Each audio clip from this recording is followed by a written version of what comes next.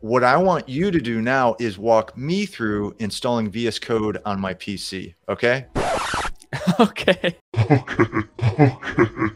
Have you ever wanted to use VS Code to program an Arduino board?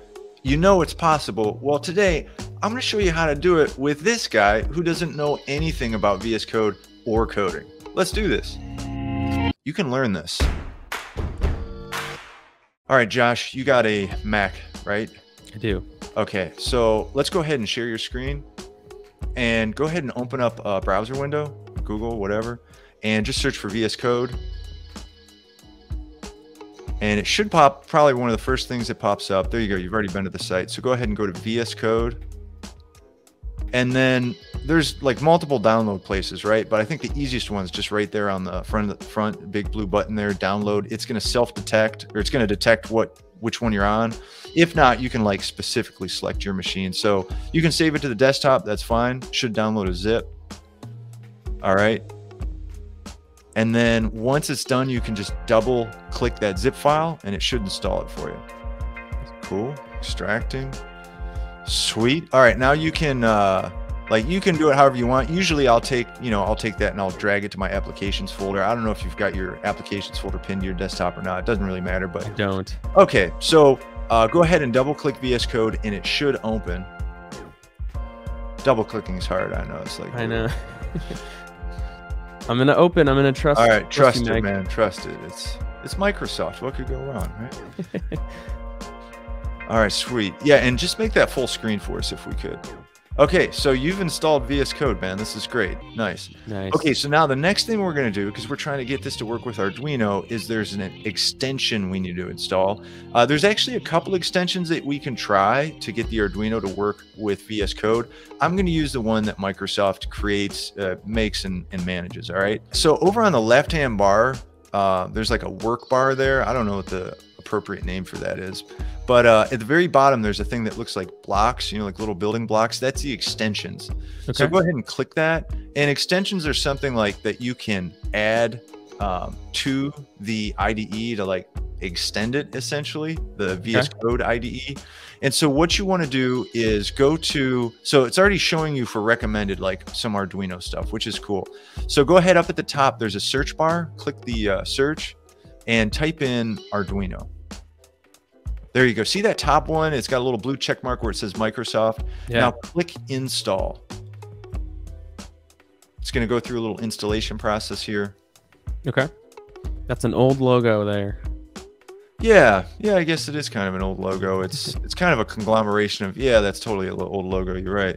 All right, notice that it opened up your Arduino IDE, and that's probably something important to note. If you want VS Code to work with Arduino, with your Arduino boards, you also have to have the Arduino IDE installed. Now, just as a little caveat that's rather, I don't know, semi-technical, there's actually a command line tool that Arduino makes that you can also use, but we won't talk about that right now. As long as you know, you just got to have the Arduino IDE installed to use VS Code with Arduino. Gotcha. All right, sweet. So you want to go back to the, there we go.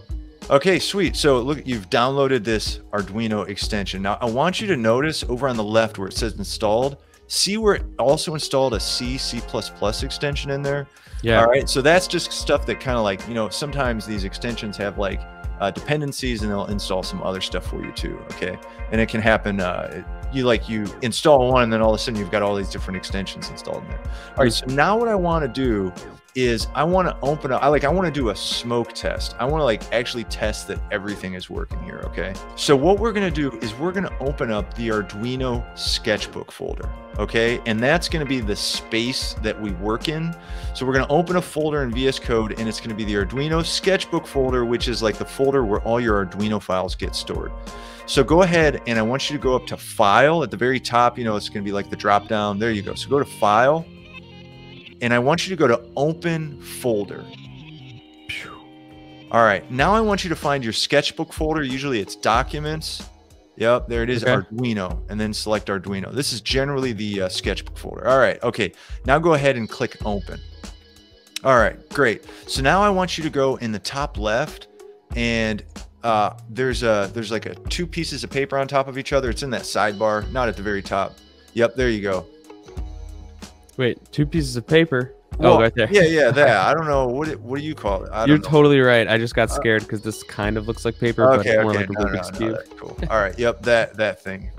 That's the Explorer. So click that. So now see where it says Arduino's at the top. That's like the top folder.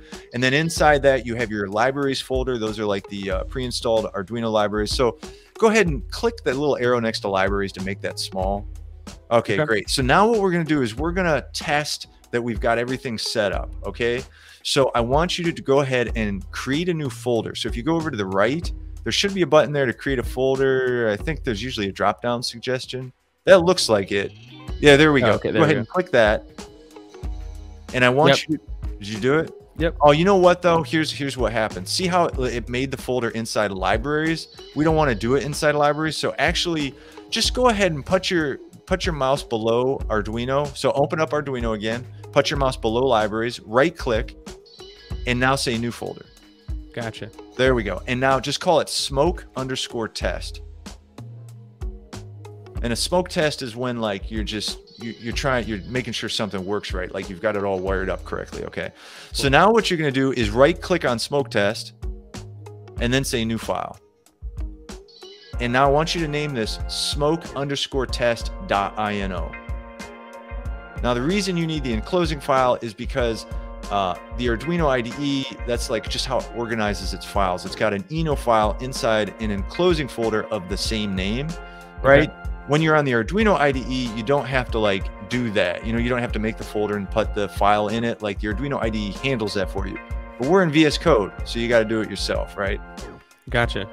Okay, so that's what the .ino is. So I can hit okay. Yeah, so now we're in a .ino file. Okay, so now what we're gonna do is I'm just gonna have you write out a blank sketch really quick. All right, this is gonna be our test, but you probably need an Arduino. All right, here's an Arduino, man. Awesome. Cool. Okay, so go ahead and hook that up, and then just real quick, we'll go through writing a blank sketch. Okay. You know, it's times like these that I really like to sit back and reflect, take inventory on my intentions and my inner dialogue. What's going on in this sketch? What does blinking an LED really mean? And what did pin 13 do to be held above the rest? Did 12 do something so bad that it deserves to kind of be ostracized from the blinking LED community? These are the nagging questions, and on an emotional level, I just want to express that I don't even know if I like this guy. Why does he have so much to say? Why is his sweatshirt blue? I don't know. This is just a lot harder than I expected. I hope it's almost over. All right, so Josh, we've written out just a simple blink sketch here, which is cool. Now, notice that like a bunch of words are underlined, right? So there's something going on here because it's not like the IDE isn't recognizing the keywords and stuff like that, like pin mode and digital write and high and all that kind of thing. Yeah. I think that's going to get cured once we like verify and upload. But before we do that, you got to see down at the bottom. So at the bottom of your screen in the blue, we've got all these different options here. So what you're going to do is, because just like in the Arduino IDE where you have to select the board and the port and all that stuff, we're going to do the same thing here. So you've got an Arduino Uno, go ahead and select the board from up top. And there's all types of different boards in here, like ESP8266, ESP32. You know, there's a ton of different boards in here. Same that you're going to find in your Arduino IDE. Okay, so you've got Arduino Uno selected. Go ahead and select the serial port it's on. There you go. That's that second one, Arduino. Okay, now select the programmer down at the bottom. For an Arduino Uno, it's just going to be AVR ISP. Go ahead and select that. And what is ISP real quick?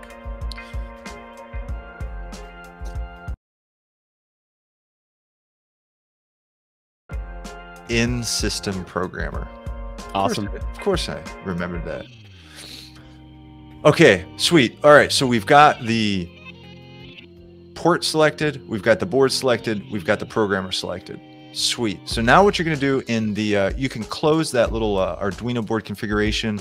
No, you don't want to do that. That's it right there. Yep. Okay, so now there's a bunch of buttons at the top there in the top right. One of them is upload and one is verify. Let's go ahead and verify this first.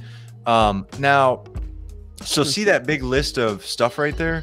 Go ahead and just type in smoke test. This is like searching for the file. Okay, see, now that's the one that you want to actually verify. So click that. Notice it opens up the Arduino IDE. See this? It's opening up the Arduino IDE. Now go ahead and scroll back over. And it should be saying verify, and bam. Okay, so see, now that black space at the bottom, that is the console, right? So go ahead and see the part where it says sketch uses 924 bytes. Yeah, this is what you would normally see printed out to the console in your Arduino IDE. Yes, right? okay. So it's showing you the same stuff. Okay, sweet, man. That's pretty much it. Can you show us your Arduino board? Oh, actually, we didn't upload it though, right? Go ahead and upload it now. That's that button right there. Click upload. Again, it's using the Arduino IDE functionality to actually upload it to the board. It's like interfacing with that. And then in the bottom, see where it says Arduino IDE uploading? In the very bottom on the blue there? Yep. Oh man. Oh no. AVR dude.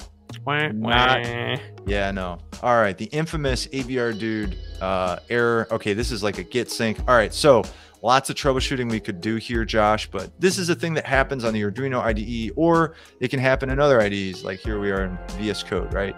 Okay, so what you're gonna do, first troubleshooting step for this, I think the easiest thing is just reset your Arduino board. Just press the reset button. Yep. And then go ahead and click upload again, and let's see what happens. Ooh. Dude, man, got to clean up some of that stuff. All right, now notice in the bottom, it's Arduino uploading. All right, usually when it takes this long, it means this isn't gonna do it. So can you go and scroll to the bottom of your console? Oh, so it's like attempting. Yeah. And once it gets to 10, it'll say, nope. Yeah, it just kind of gives up. Yep. Okay, so this ain't gonna work. All right, so now what I want you to do is unplug your Arduino board. Just pop it out. Yep. And pop it back in. Okay, now notice that at the bottom, it doesn't say Arduino uploading anymore. Like that's what you want to do when you're doing these troubleshooting steps. You want to make sure that it's done doing that before you try next troubleshooting step. Okay, so first thing we tried was just resetting the board. Now we unplug the USB, plug it back in, go ahead and click upload again. I think you actually hit the verify button there, but that's okay. Go ahead. Yep, there we go. Hit upload. Great. So now it uploaded. So go ahead and can we show us your board? Do we see LED on at pin 13? Sweet. Okay, man. That is it. Nice job, man. Feeling pretty good about that? Yep. That wasn't too hard. Okay. So here's what I'm thinking, man. What I want you to do now is walk me through installing VS Code on my PC. Okay? Okay. All right. Because like you just... you know what I mean? Like, hey, that's kind of learning. Like, that's true. I showed you how to do it on a Mac. You've done it. Now I want you to walk me through on doing it on a PC. Okay. Awesome. I'll just recall it all, and here we go. Okay, let's do this. All right, Mike. Now the tides have turned. I will be showing you how to download VS Code. So let's open up. Sweet. On a PC, right? And you don't really use PCs. I don't use PCs, so I'll just have to. All right. Walk my way through it. Let's go to whatever browser you use on your PC. I use Chrome. Sweet. And we'll search for VS Code. Awesome. Let's see if it identifies. Yeah, download for Windows. So just click that. Sweet. That's nice that it identifies. Save it anywhere. I will save it anywhere. Got a lot of good stuff in there. It's like a new computer, so I think it's just like bloatware crap, you know? Oh, really? Yeah, bloatware stuff. Now what I like to do, Mike, is go down to the bottom left and just open it straight from your browser. Just open that, double click it. Is that what you like? And you can accept that. It's interesting. I didn't have to accept it on Mac. Yeah, that is interesting. What's interesting? I don't know. I'm scared of this PC. Yeah. All right. Let's see. It's going to go to Programs, Microsoft VS Code. Okay, sweet. Yeah, that looks good. Okay. Create disk. No, I think all that looks good. This does say requires shell restart. All right, whatever. Man, it sure asks me a whole lot more, doesn't it? Oh yeah. Click install. I don't even feel like I had to do this install. Got the gnomes working here. You didn't really walk me through that. I'm a little like, what gives, man? I thought you were gonna show me how to do this. Okay. I'm just scared of this interface. And then we'll hit finish, Mike. Launch All right, Visual Studio sweet. Code. And it's opening up for us. Sweet. Wow, looks like you've been in here before. I have been in here before. Yep. Do you want to do a smoke test, or we? Well, we installed it. What else would we need to do? We're gonna If we add want some to get it to work with extensions. Arduino, right? We're Okay. gonna add some sweet. extensions. Okay. So it's up on the top left, yep, there you go. Click that. Looks like we already got some of these installed, but if we just search Arduino. Arduino. Okay. All right, verified from. All right. I already do have it installed. You're right, but Awesome. same deal. Just for clarification purposes, if you're just getting started with Arduino, I would highly recommend just using the Arduino IDE, either Arduino IDE 2.0, that's like the new and improved Arduino IDE, or the legacy Arduino IDE. Maybe in another video we can talk about why you might want to use VS Code, you know. Well, hey Josh, thanks for helping me set up VS Code to work with Arduino on my PC, man. I appreciate it. The next video that you should watch is the Arduino in 90 minutes masterclass. It's going to walk you through programming Arduino from the bottom up. It's going to give you a huge head start. You can just, it's right here. Yeah, you can just click it right there. It's right there. You don't have to do the drag thing. Do you know that? No, I don't know how to do this. Okay. So go ahead and make it smaller again. I'm going to show you like the most amazing trick in the world. Okay, there you go. Now hold Command Option and click the green button.